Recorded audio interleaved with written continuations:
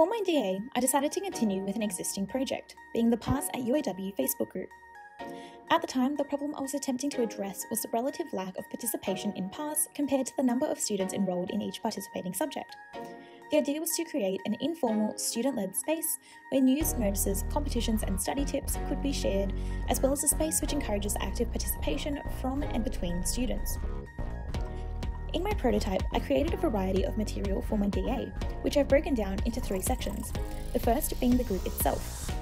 At the time of this presentation, the group's membership currently sits at 583 members. On the slide, I've attached just 5 examples of how students have been interacting with the group and its content, as well as my responses and interactions with each student.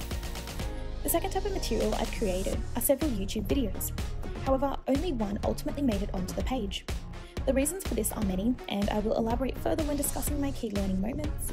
However, all 3 videos are publicly available to watch on my channel. Finally, the content itself.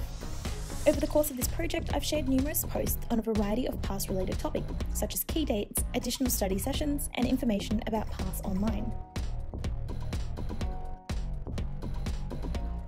As the Facebook group is the official UAW Pass social media channel, all of my posts had to get approved prior to sharing them to the group. Because the university is such a well-established company, there was very little flexibility in tone and style of my writing, and so there was minimal change in content despite the response from students to prior posts. This graph simply shows the trends in posts, likes and comments over the course of the project thus far. The major outlier, that is week 5, is when the announcement was made that Pass would now be moving online indefinitely. Over the course of the project, there were a number of key learning moments for myself, the first being the limitations for working for such a reputable and well-established company. As previously mentioned, there was very little flexibility in regard to the content I was able to post, and everything first had to get approved to ensure it was in line with university policy.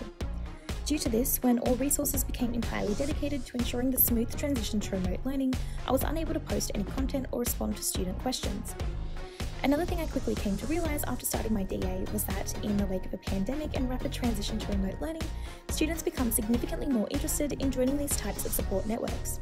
When the option to rely solely on face-to-face interactions was completely and suddenly made unavailable to students, the number of members of the group grew rapidly. In under 2 months, between the 9th of March and the 2nd of May, the Facebook group doubled its membership numbers, with the majority of this growth occurring during the first 2 weeks. Finally, and unsurprisingly, students respond significantly better to an authentic student voice. As every post had to be approved and edited by staff, it quickly began to reflect every other UAW group as opposed to one for students by students, as it was originally intended.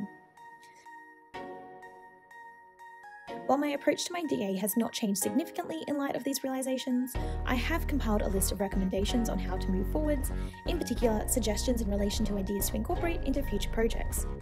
Again, due to the restrictive nature of working for such a company, I don't have the flexibility to make the changes I think would be most beneficial for the audience we're targeting. Although I would like to think I've learned a lot from this experience about working in social media, as well as about myself as a marketer and my own interests in the digital world.